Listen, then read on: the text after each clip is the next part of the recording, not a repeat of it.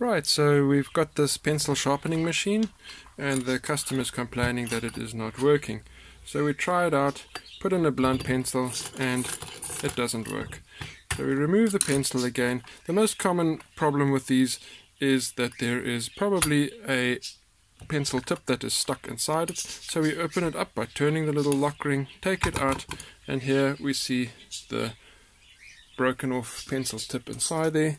So we just go and push it out, and there we go, it's out, and we put it back in again and we lock it up. Now we test it again, put it back in again,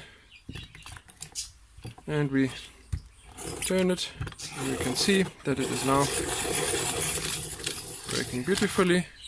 If we take it out, this pencil is nice and sharp.